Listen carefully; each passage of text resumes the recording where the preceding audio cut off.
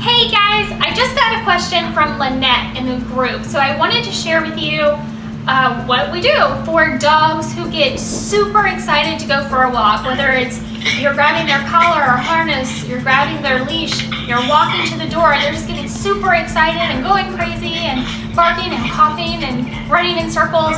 That's what her dogs are doing. So I want to help you out and show you what we do with Kim, and this is what I teach to all of my clients who have the same issue, what we do to get your dogs to calm down when it's time to go for a walk.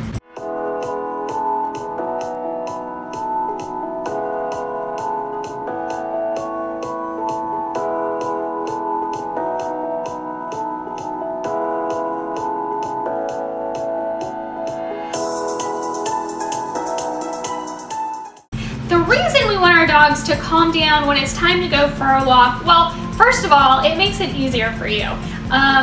We want to get your dog's energy level down, and they're excited, and that's understandable. We want to get your dog's energy level down and a little more even so that they are, one, going to be easier to manage on the walk, but also for their safety. You don't want them bolting out the door because they're so excited and jerking you around and pulling on the leash, which if they have that super high energy level, they're super excited. And again, it's understandable. Walk time is a really fun time for your dog every day. But if they have that really high energy level, they're going to be more difficult to manage on the walk. They're going to pull on the leash. They might even try to overpower you, bolt out to chase a squirrel or a car. You never know. So it's for their own safety. We want to manage their energy level, keep them a little more calm and even, and I want to show you how we do that. Sometimes we accidentally cause our dogs to get overexcited by being overexcited ourselves. So if you have a dog and you're ready to go for a walk and you're getting them all amped up by just yelling, hey, let's go for a walk, time to go for a walk, and you're getting overexcited, that can lead to overexcitement in your dog. So I do want to mention that we want to bring our energy level down and remain as calm as possible, which again is one of the 7 canine commandments in my book, 7 Miracle Steps to Train Your Dog. I highly recommend all of you grabbing it. It is one of the 7 canine commandments. Put these in place in your home. You will see a huge difference with your dog. What do we do?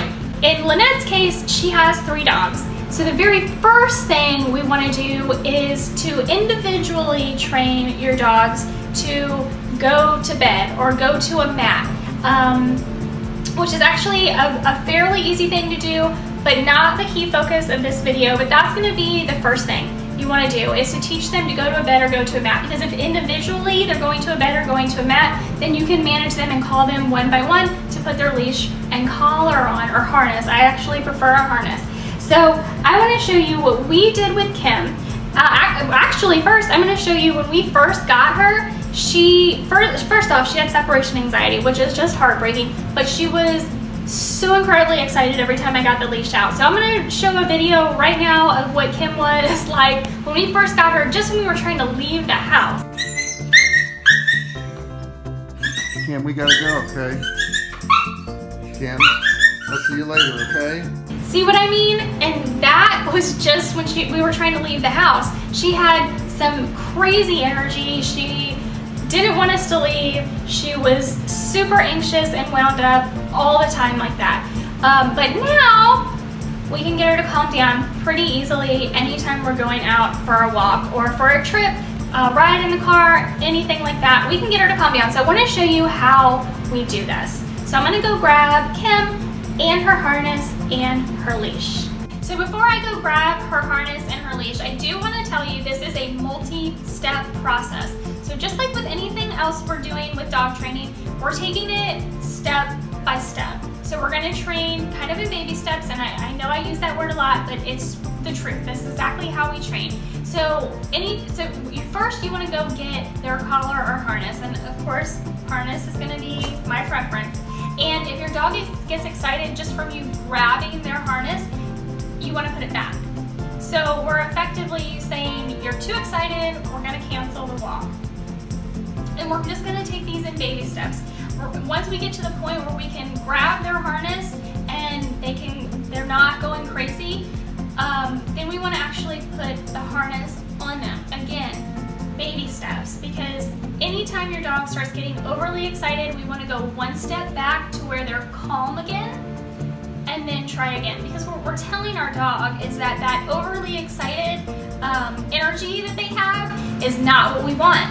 So they are taking a step back from what they want so that they can calm down, and then we can progress from there. Then you're going to grab your leash, and I'm going to show you, sometimes you may actually have to cancel the walk and not just pretend to cancel the walk, and that is okay, because what we can do instead of going on a walk is playing games in the house, playing tug of war, playing with stuffed toys, playing with a Kong, or whatever your dog loves to play with, just running around the yard, chasing a frisbee, chasing a ball.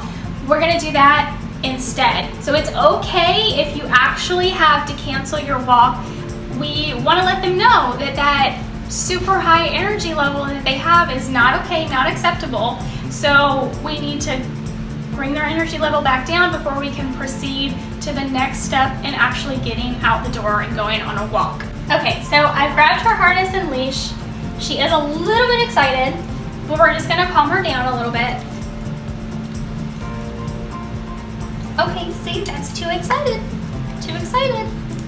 So if she's too excited, what you can do first is to just put the harness behind your back. She's still paying attention to me, which is good. Okay. Sit. Good job. So now that she's calm and she's sitting, she still has a little bit of energy. You can see it coming out right there where she was panting. Good job. So she's calmly letting me put the harness on. And if at any point she starts getting overly excited again, I'm going to take it a step back. Good job. Yeah, good job. So now that she's getting a little bit excited again, I don't want to progress. Kim, sit.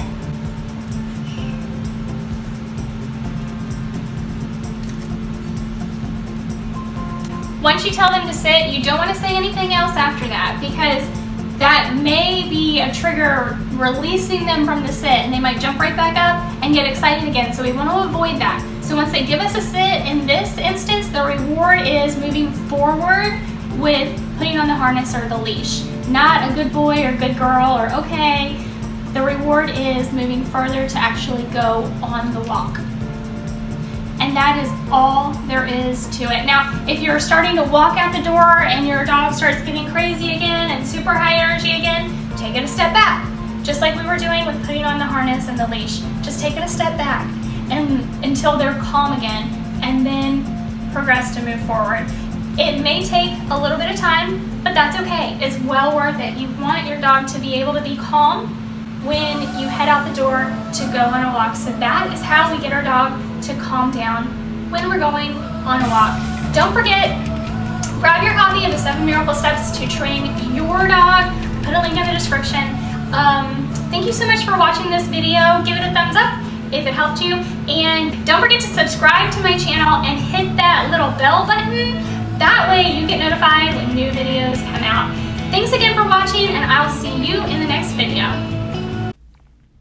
Hey, thanks for watching. Make sure to give this video a thumbs up and subscribe to my channel so you never miss another video.